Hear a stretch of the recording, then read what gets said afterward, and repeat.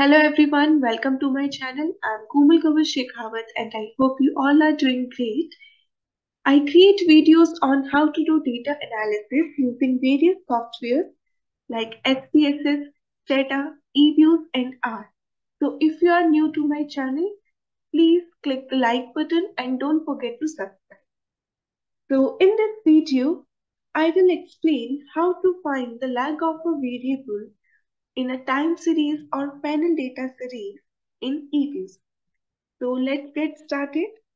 So I shall explain here two ways how to find the lag of a variable in EViews. So first of all, what is a lag variable? A lag variable is a variable based on the past values of the time series. Okay. So to find out the lag of a variable in EViews, you need to import your data file first. As you can see, I have already imported my data file and there are various variables in the data file. Okay. Now suppose I want to obtain the lag of this variable GDP. Okay. As you double click the variable, you can have a look on the entire information over the time period. Okay.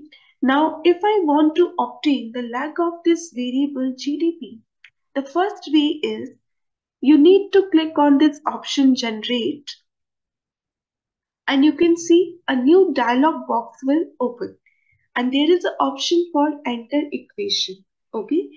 So let's uh, assume that the new variable generated is GDP1. So we are mentioning GDP1 indicates that lag 1 of the variable GDP has been obtained.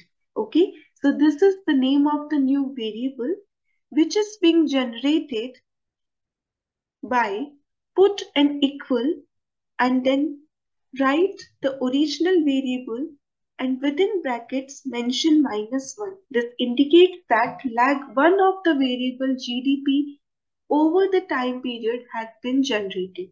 Okay. So once you have written this in this equation box, click OK. As you can see, a new variable GDP1 has been obtained.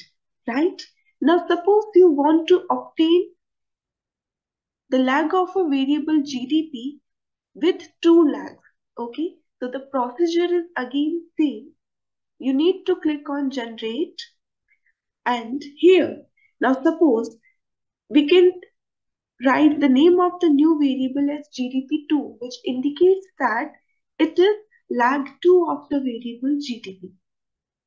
Then put an equal, write the name of the original variable and within brackets mention -2. So -2 indicates that lag 2 of the variable GDP has been generated. Okay. So once you have written this equation, click on OK. Now you can see GDP2 has been generated. Now if you select all these variables by using the control key and open these variables as group. So you can have a look on all these three variables. So first one is the original variable GDP. GDP1 is lag 1 of GDP and GDP2 is lag 2 of the variable GDP. So this is how you can generate lag using EViews. Okay. So this is the first way to obtain the lag of a variable. You can obtain lag 3, lag 4, whatever you want to obtain or whatever is applicable in your model, right? Now you can close this window. Now if you want to obtain, so there is another method to obtain the lag of a variable. For that, I'm deleting the already generated lag variables. Alright. Now let's have a look on the second way to generate the lag of a variable. You can follow either way. So for that, right click on the work file and click on option new object. A new dialog box will open and there is a list of type of object. So you need to select series over here and in the name for object, you have to write the new variable that you are going to generate. So suppose the name for the new variable is GDP1, which indicates that we are obtaining lag1 of the variable GDP. Okay, and click here. Alright, so you can see GDP1 has been generated, but if you double click this variable, this will indicate no observation in the list, right? Because we have not indicated yet the values for the variable. So for that, there is a command that you need to write in the command box, which is GDP1 indicates lag1 of the variable GDP, put in equal, and then write GDP within brackets -1, which indicates that lag1 of the variable GDP has been obtained.